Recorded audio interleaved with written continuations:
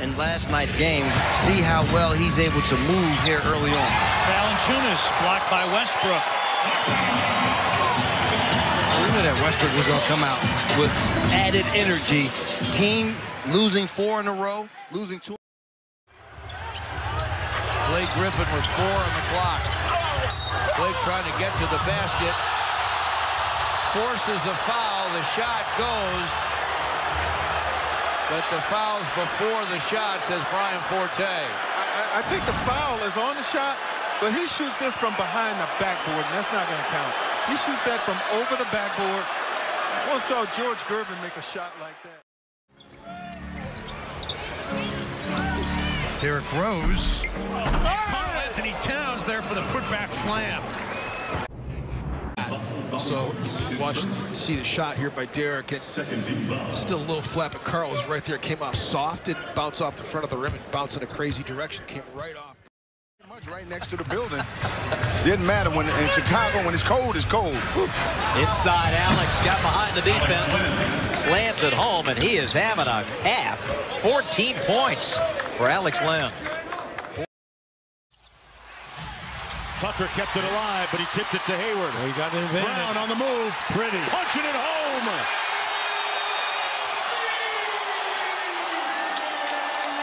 Excellent rebound and the quick.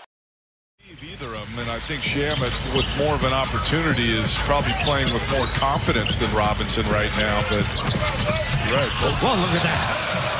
You don't want to leave either of those two open. And here's the thing: when you have 2 floor spacers, along with all these other young guys, huge upside.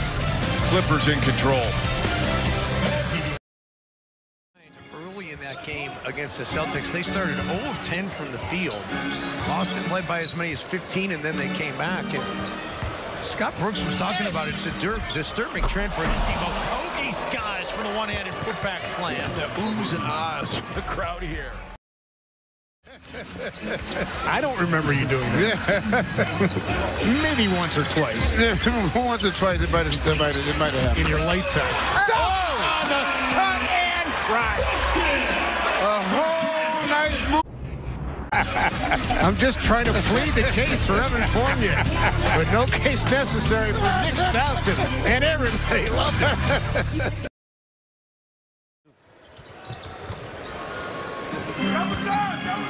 Wizards do have 8 players who scored in this game, and Karl Anthony Towns with the flush.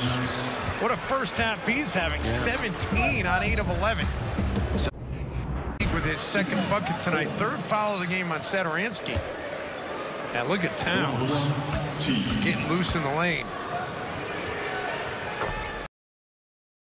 Off the bench. There's a strip and a steal off of Valanciunas. Now Schroeder. The lob up the head. Jeremy Grant throws it down the hatch.